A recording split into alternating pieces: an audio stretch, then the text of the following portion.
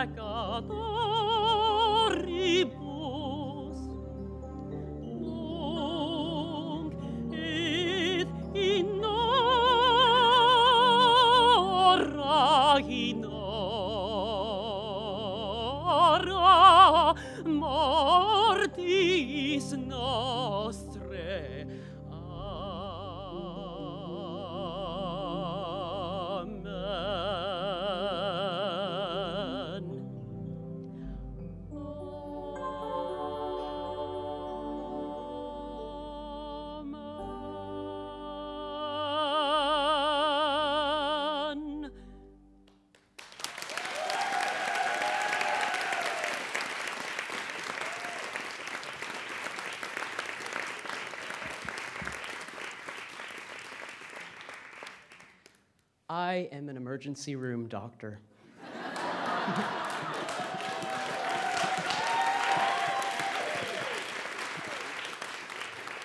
Also, I'm an opera singer. I've been asked many questions about the duality of this kind of lifestyle. Are you a singing surgeon?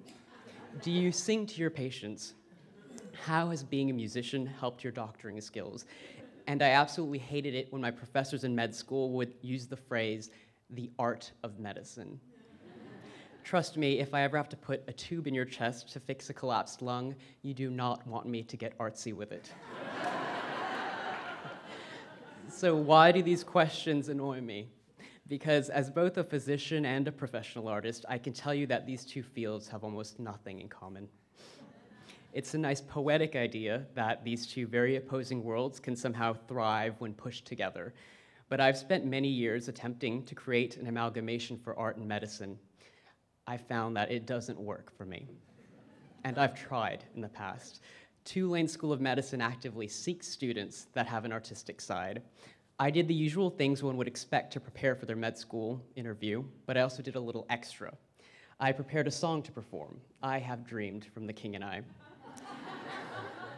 I nailed the audition and was accepted into med school. Throughout med school, I thought I would be able to discover some secret alchemical formula for combining the two worlds of music and medicine that would lead to some kind of revelation for humanity. but that never happened. I finally realized during my ER residency in Shreveport, Louisiana, that music and medicine, for me, were meant to be two separate realms.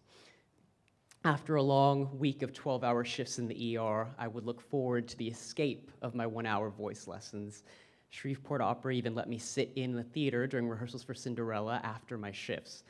Although my body was dead tired, my mind needed these mental breaks. I sang in the church choir at St. Joseph's Catholic Church in my spare time. It was such a relief to spend time talking about which hymns to perform instead of which blood tests to order.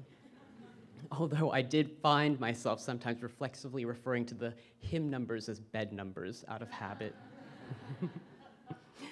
I would escape from the stress of seeing gunshot wounds, car accident victims, and dying children by traveling to that very separate world of music. During those 3 years as a resident, surrounded by the ugliness and suffering that one can only find in an emergency room, I was so stressed. Also, I had this scary feeling that I was wasting time being away from the music world. I was terrified that at the end of those 3 years, I would end up with a degree to show that I was an ER doctor, but I would have nothing to prove that I was still a real musician. And from all the death I've seen, I know that lost time is something you cannot resuscitate. So I decided to create a concert in Shreveport called AVE Maria. The concert was able to provide an escape for me and for that audience. It brought people together from the hospital community and the music community together in that one space for 1 hour. The program for that recital turned into my new album, AVE Maria, a collection of classic opera blended with modern instrumentation.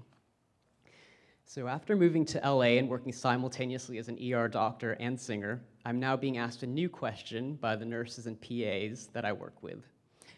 When are you going to quit medicine to perform full-time? I realize now that while living the grind of being a singer-actor in Los Angeles, I need to escape to those 12-hour shifts. Where I don't have to think about my next performance or my next concert. I don't believe I would totally give up working shifts in the ER no matter how busy I get at singing and acting. For me, these two worlds will never merge. They must remain separate for both to exist. Without medicine, my patients couldn't survive. Without music, I couldn't live.